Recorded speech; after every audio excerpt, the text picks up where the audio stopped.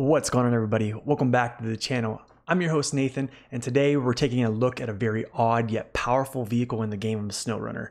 Personally, I like to call it the big yellow monster. So without further ado, here is the Caterpillar 745C. Don't forget to like, subscribe, and comment on the video and share it as well. So let's get into this. Roll the tape.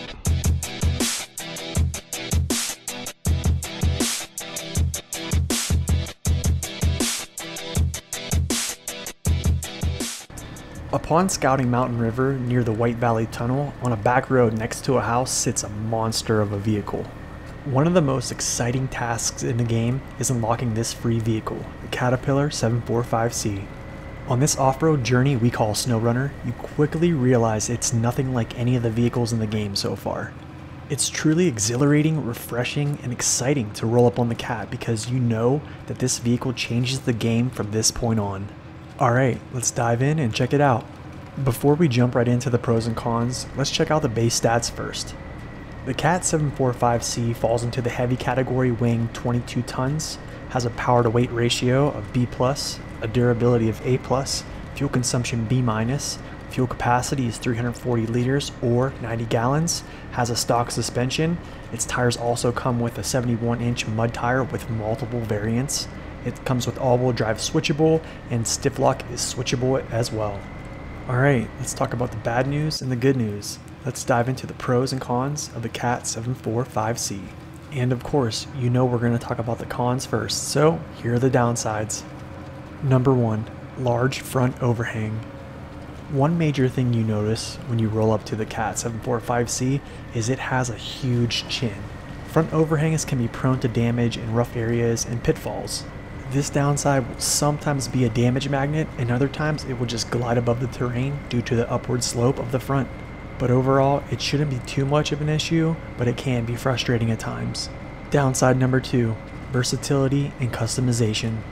So being a specialized vehicle, the Cat 745C just doesn't have a lot of options for versatility and customizations. Some examples of this downside are, number 1, the Cat cannot change its color, so I hope you like the color yellow. Number 2, the 745C just cannot equip a snorkel, so it limits it to just mud or shallow water crossings. Number 3, it doesn't have the option to attach a low or a high saddle, and even worse, it cannot even attach a hitch trailer. These are huge downsides and deterrents to drivers that want to deliver large cargo loads. It can, however, use the fuel tank and a container add-on, giving it the ability to carry 2-slot containers. In a recent phase release, it can also carry medium logs without a trailer, which does give it more value. Other than that, it's pretty limited. Coming in at number 3, steering. The Cat has this all-new articulating steering capability, which can be a hindrance in some ways. Using this truck to rescue vehicles will sometimes bring you to areas that have a lot of obstacles or trees. Manipulating the vehicle's articulated steering to maneuver around and position can be an issue. Sometimes during vehicle rescues, you'll find yourself taking more time positioning in the 745C than pulling the vehicle you're saving. So with that being said, just be careful in tight areas not to snag yourself on trees or other obstacles. Downside number 4, no chain tires. The tires are a part of my upsides, but upon using the vehicle in areas like Amandra and other places that have large icy hills, whether they are paved or not, pose issues for the 745C. I found myself towing the Cat with another vehicle that had chain tires until I could unleash the yellow monster to attack the snow. And lastly, at number 5 downside, fuel consumption. I gotta say, this vehicle just loves to drink fuel. It does have a 340 liter, 90 gallon tank, which does help, but the Cat's Westline V16 engine is rather thirsty. This downside can deter drivers due to fear of being stranded, but adding its fuel carrier add-on will give it more range. You could also downgrade the engine or the gearbox to increase fuel economy, but it would take away some of the pros that we're about to list, and who wants downgrades anyways? Sweet, upside time. Here are the pros for the Cat 745C. Upside number 1, heavy weight on large wheels. Like the Pacific P12, the Cat 745C weighs 22 tons, but it boasts a 71-inch stock mud tire with multiple variants. The only vehicle in the game that has a larger tire is the Cat 770G at 74 inches. Having the second largest tires in the game with being super heavy makes this vehicle one of the best off-road performers in SnowRunner. This combination is basically a driver's dream. Upside number 2, it's stable. My biggest pet peeve is flipping in the game of SnowRunner, so when I find a vehicle that's stable, I tend to gravitate toward it. The 745C probably is one of the wider vehicles in the game, partially due to its massive tires giving it more resistance to overturning.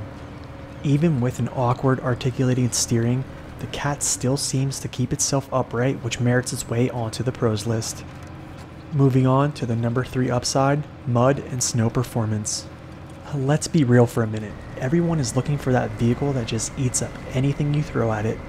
Personally, I believe the 745C is one of those vehicles. A strong engine, heavy weight, and massive tires all are contributors to its great performance in deep areas.